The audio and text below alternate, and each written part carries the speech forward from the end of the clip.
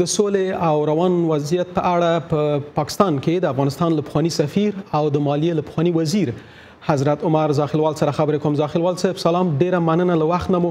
د اوربند په اړه ضد او نقیض خبرونه خپریږي، تاسو چې هم په حکومت کې وایي له طالبانو سره مو هم لیدلي دي او له امریکایانو سره په دې اړه ارتباط لرئ، اصلي ستونزه په څه کې بولئ؟ درې مسایل دي. یو دا دی چې که لفظ ورته اوربند استفاده ورنکړو او که د تاوتریخوالي کموالی ورته ووایو، خو داسې توقع کېږي چې په راتلونکي څو ورځو کې چې د امریکا او طالبانو ترمنځ طبعا خبرې نهایي شوي دي او مادګي دې ته ده چې یو هوکړلیک لاسلیک شي، نو هغې ته زمینې برابرولو او د ذهن برابرولو دپاره به اړتیا دې ته شته دی چې تاوتریخوالی په افغانستان کې کچه ډېره راښکته شي او امیدواري دا ده چې نږدې صفر ته دې راښکته شي.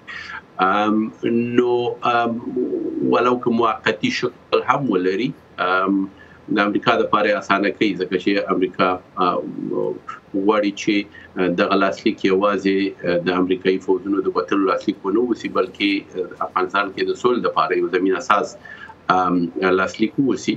نو د سیاسي لحاظه ورته مهم دی او طالبانو دا درک کړې ده.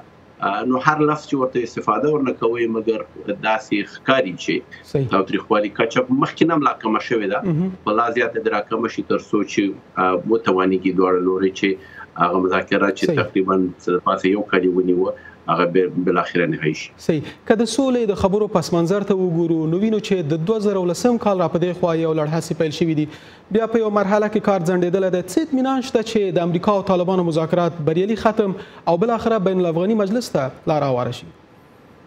اول چې داسې مستقیم مذاکرات د امریکا او طالبانو ترمنځ قطعا په پای صورت نه نیولې. لومړی اصل دی چې داسې مذاکرات کیږي، دوم دا چې دواړه لوري دی وایي چې دوی د خپل مذاکرات نهایي کړي، دا پخوا نه دي شوي. دوی خپل مذاکرات د اګست میاشت په روان کال د اګست میاشت په اخر کې نهایي کړه او حتی څو ورځې بعد باید چې سرلاسي کړی وي، نو هغه خبرې سره نهایي شوي دي.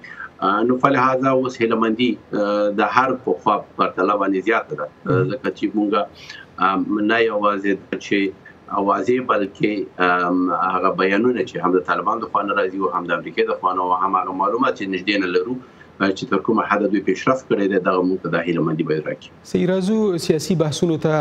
د ټاکنو بحث ته مثلا د شکایتونو کمیسیون د شکایتونو د ارزولو کار پیل کړی دی، تاسې هم له مشخص نومان څخه ملاتړ کوئ. فکر کوئ چې نوماندان دې د ټاکنو وروستۍ پایلې ومني دا ځل؟ اول خو باید خپل ځان په اړه ووایم چې ما اصلا د ټاکنو نه ملاتړ نه دی کړی. ټاکنې د سولې د هڅو سره په ټکر کې وي، اوس په ټکر کې دي او فکر کوم چې د عام ولس ډېره کم تعداد راوتل او په ټاکنو کې برخه اخیستل د ټاکلو رد و. خو امیدواري مې دا ده چې اوس دا شوي دي،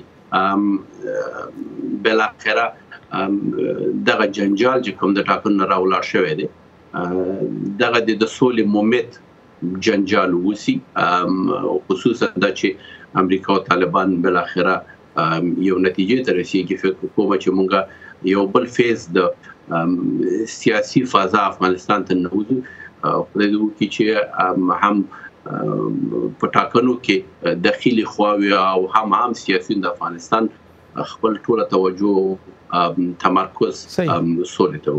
صحیح. په ټولنیزو رسنیو کې ستاسو عکسونه خپاره شوي دي چې اوس یو وضاحت موجود دي، دا په دې معنی ده چې تاسو په ټاکنو کې له هیڅ نومان څخه ملاتړ نه دی کړی؟ بله، زه په ټاکنو کې اصلا په افغانستان کې نه وم، ګرد میاشت د سپټمبر زه په افغانستان کې نه وم، که چېرته زه په ټاکنو کې ډېر فعال وی نو باید همالته زه په کمپینونو کې څرګند شوی وم، تر څو په تصور به تاسې زما تصویر په کمپینونو کې نه وي لیدلی. زه اصلا د ټاکنو خلاف وم. خو په دې سیاسي بحثونو کې بیخي زیات دخیل هستئ. په 2014 کال کې د امریکا د بهرنیو چارو پخواني وزیر منځګړیتوب وکړ، که دا ځل بیا د نه منم کیسه روانه وي، فکر کوئ چې کوم فرد یا هیواد د منځګړیتوب لپاره راودانګي؟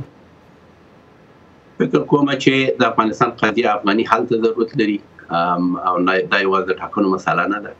د افغانستان اوسنۍ کومه فضا چې ده یو لویتر حل ته ضرورت لري چې په هغې کې باید د طالبانو یو خوا ده د سولې یو فرصت رامنځته شوی. حکومت په هیڅ وجه د ټول خو څخه استازیتوب نه کوي. د نظام څخه باید استازیتوب پراخ شي. هم شموله بین الافغاني سیاسي بحثونه باید شروع شي. همدا چې د ټاکنو نه کوم سیاسي بحران رامنځته شوی او همغه ټول فرصتونه چې د هغې نه ادمي استفاده وکړي. صحیح.